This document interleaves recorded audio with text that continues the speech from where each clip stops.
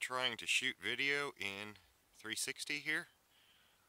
I gotta try to remember not to pan around because it's not necessary. Try and keep the camera steady also, which may or may not be able to do. But this is just a test.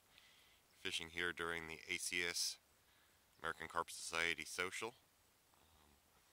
You can see John's tent, bivvy to the right of me. And fishing's been slow. I had a cold front come in. It's pretty cold right now.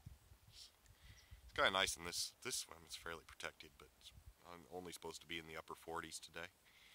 So yeah, hopefully this video works and I can figure out a way to actually upload it. We'll see. If it is, I think this is probably the first 360 carp fishing video on YouTube, as lame as this video may be.